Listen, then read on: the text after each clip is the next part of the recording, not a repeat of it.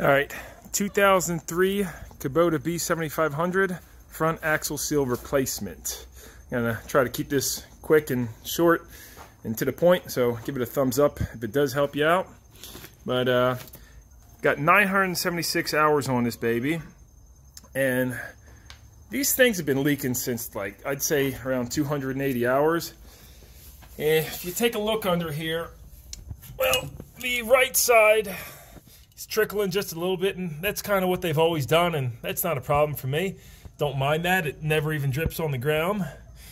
But over here on the left side, this thing has started leaking like a sieve.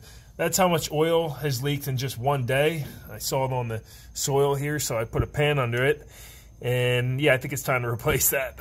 Now, it never leaked this bad until a guy borrowing it from me got it stuck. One guy mentioned, why aren't these front axles vented? And I totally agree with him. Now, I've never heard pressure. Let's see if there's any pressure in this one. Yeah, there's no pressure in there. I've never heard pressure when I take mine off, but I am going to look into maybe tapping into this and running a vent up, because I do believe the front axle should be vented, because then when that gets hot, the air in there gets hot, it's going to build up pressure and could blow out the seals. But that's not the problem on this one. This one's leaking terribly. Anyway, so the first step is going to be pulling this thing out, getting it jacked up, and pressure washing that whole repair area off. Get it ultra clean so you don't get any dirt in there when we're taking this apart. And it is just a beautiful fall day today. 65 degrees out is the high. Just harvested my honey yesterday, and so those bees are back sucking these things dry, because after spinning them, of course, there's always a little bit of honey in there. So they're back to suck them dry. See if I can see any of them. Yeah, well, there you go. There's one. They go in there and just clean these things right up. Of course, that's just the honey super. I did leave them the two lower boxes, which I checked. They are packed to the gills. They got about 100 pounds of honey in there to survive. Anyway, back to the repair.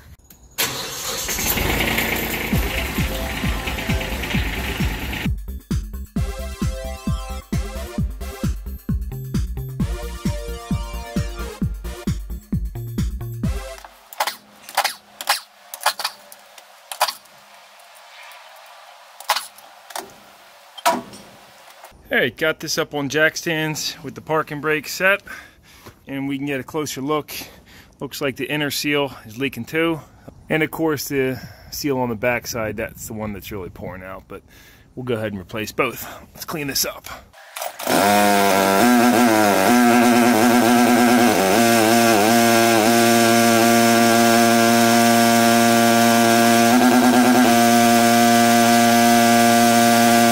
Got that nice and cleaned up, ready to tear it apart.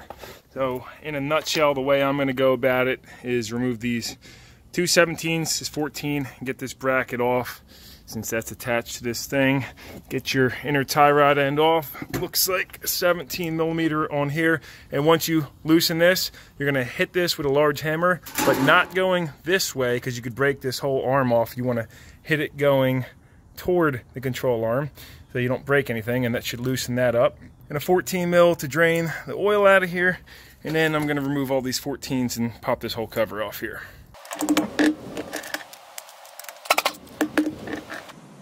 So to get this tie rod end off, you could give it a little tap on the bottom, but you don't want to mess the threads up, so you just hit it right here. Enough to get it off.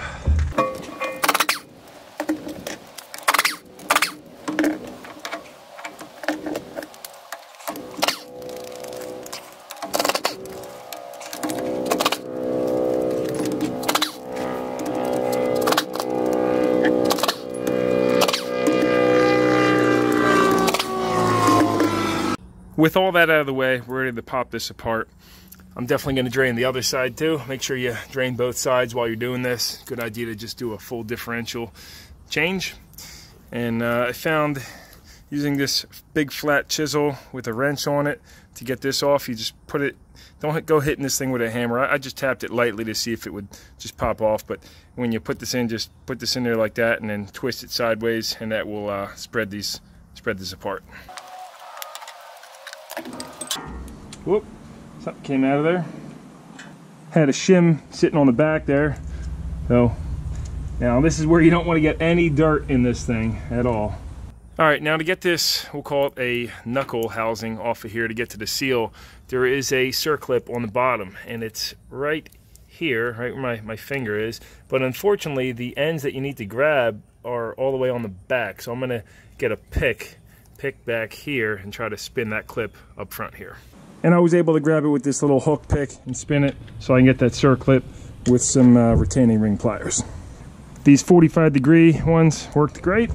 Now this whole thing should just pop right off of here.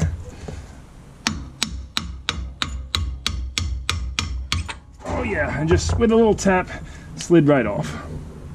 Alright, now I am thoroughly impressed how easy that came apart. Might even just do the other side because this was so easy, but once you get it off, your first order of business is going to be wiping this down and inspecting where the seal rides. But look at that, it's actually got a replaceable race on it, so that's pretty awesome. I like to see that.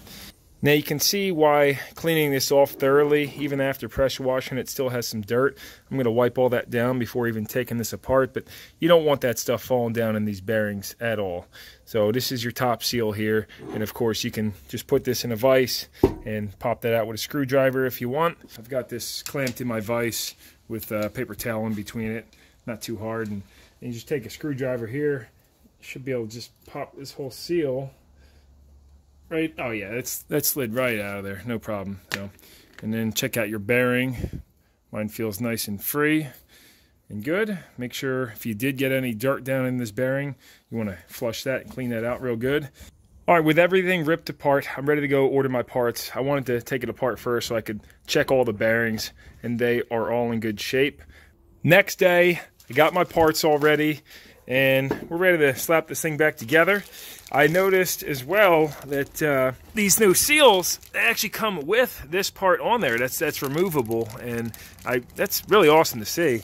I didn't realize that, but yeah, you can take that off of here, off the seal, and hammer a new one right on there.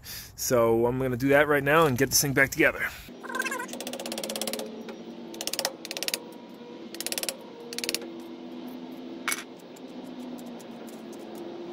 Now I'll rub some grease up in there to prevent rust and ease of installation.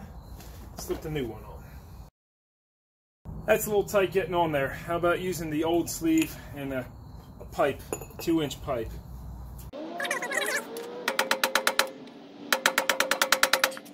Oh yeah, that worked like a charm.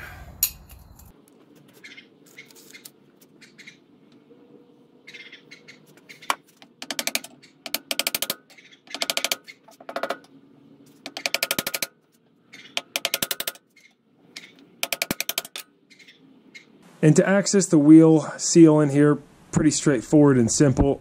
Actually, you're fast forwarding to the future now, because apparently I didn't record it when I took this apart, or I lost the footage or something. But anyway, so I've already got mine installed, but I'm going to take it back apart to show you how easy it is to get to it. If you get a couple thin pieces of wood like this, or it's probably a few other techniques, but slip these under the bevel gear. Yours might even just slip off. I don't know. Mine didn't. See how that popped up by putting some pressure there? And then with that play there, now I can just kind of slap that up and it should pop the bearing off. Oh yeah, well, you don't want to do it that sloppy, but you get the idea. So bearing goes on top, bevel gear. Set those aside, and then under here, here's the important part. You got this little split shim in here, so you pop these out, and that's what that looks like. You got to make sure when you go back on with this, though, that those little shims they are fully seated, and that way this bevel gear gets right down over top of those, and of course this gear is what holds those from sliding out.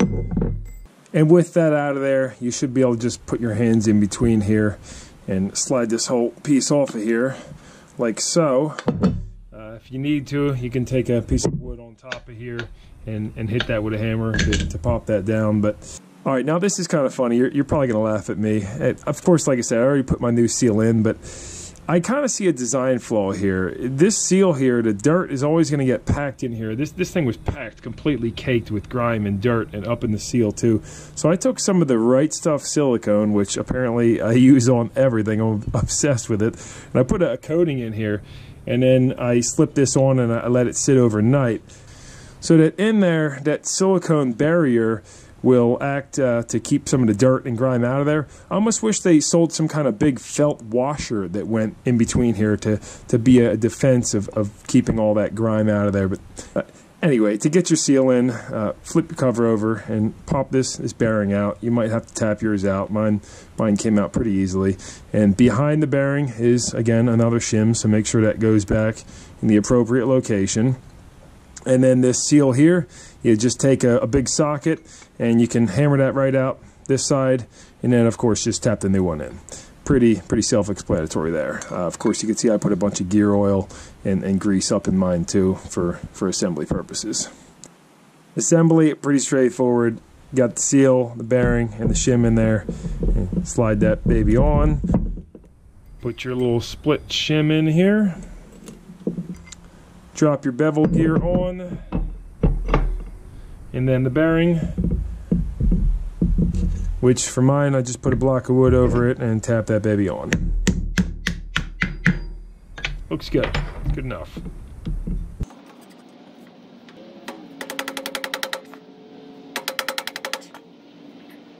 I was a little tight getting on there, but let's get our retaining ring back in. Got the surfaces cleaned up with acetone. I'm going to be using the right stuff on it. I'm going to be using a little bit of Permatex Blue Loctite on all the bolts.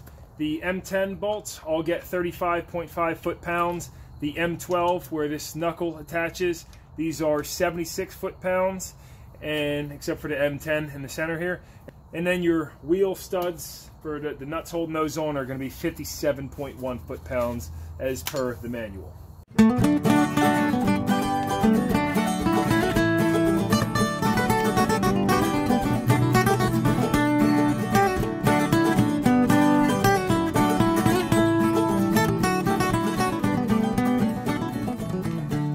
Okay, and one last thought here, gear oil.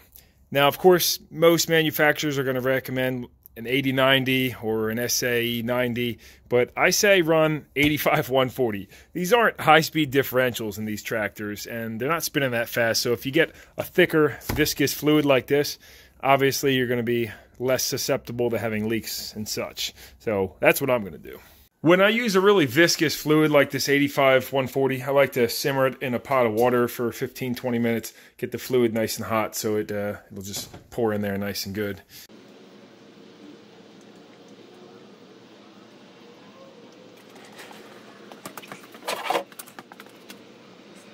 Of course, I said I was going to do a vent as well, and this is what I came up with. Pretty ghetto, but it's going to work just fine. I took the cap off, drilled through it, nice clean tight fit with this silicone hose, and rubbed the right stuff on it when I slid it in there for a perfect seal. And then I just have a fuel filter on this side. It's on there nice and snug, so this ought to do the trick. And that is that. I'm ready to wrap this up and move on to the next project. I feel like I dragged this video out really long. I actually took some footage to make a second video just to show the 3 most common reasons I think these front axles leak so much. But hopefully this here video helped you with some quick instructions on how to replace the front axle seals and wheel seals on your B7500. I tried to be pretty specific and show you everything in there. And again, check down below for everything I used in this video. I'll try to put those part numbers in too if they're not available on Amazon or anything. And yeah, give it a thumbs up if it helped you out. Greatly appreciate that kind of stuff. Kubota B7500's been an amazing tractor for me, and I can't complain too much. Anyway, until next time, this is KZ Guy 2, No Nonsense Know How, and I'll see you next time.